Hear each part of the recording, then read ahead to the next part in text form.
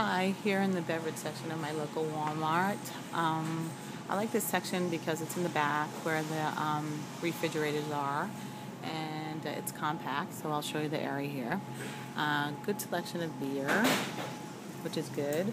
A lot of wines on both aisles here, which is kind of nice, and it's neat. But the problem is that although you can see the price, you can't really tell if it's red, Merlot, or Cabernet.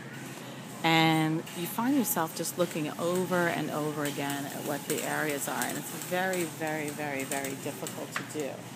And I find that it's very tedious to try to find something here. The prices are good, but also you'll find something one week and the next week it'll be gone.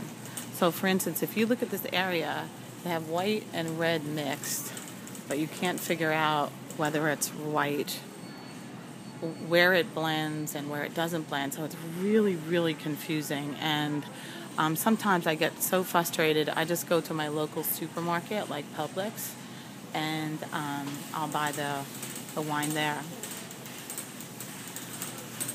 And a lot of times you'll see, I find that the bottles are not in the right locations. The tags don't miss the stuff that they have on the shelf. The beer selection's good. Wish there was some more warm beer so that the beer doesn't go from cold to warm. But otherwise, I really kind of like this section, and I think for a small section, there's a lot of variety. That's why I shop here, and the prices are good. I wish there was more selection with the wine and some of the more seasonal beers, but overall, I like it. Thanks.